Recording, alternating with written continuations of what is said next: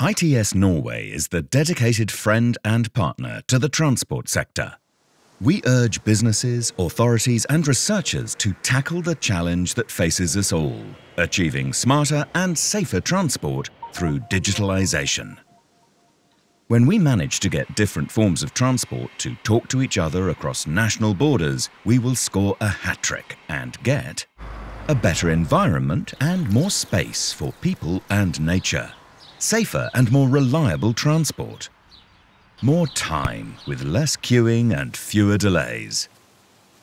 ITS stands for Intelligent Transport System, and ITS Norway is a membership organisation for public and private actors in the transport sector. We work daily with our partners in Norway and abroad to find solutions. We know where the problems are, and we coordinate our efforts with the different actors. Many believe our problems will be solved if we can make transport emission-free.